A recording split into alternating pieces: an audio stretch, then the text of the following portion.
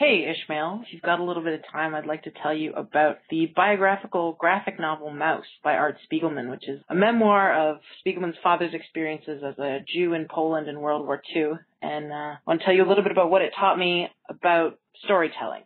So growing up, I didn't have a lot of patience for reading traditional books. I had a lot of difficulty focusing, and I found too many words on a page really intimidating. But because I loved stories, I was drawn to comic books.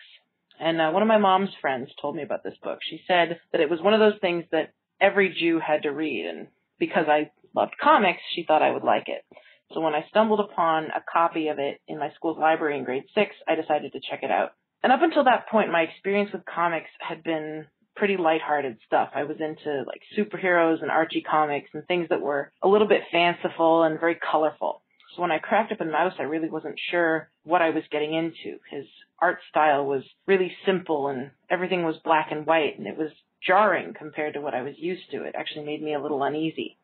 Of course, I later realized that the style was perfect for what he was going for, and I read both volumes in one sitting.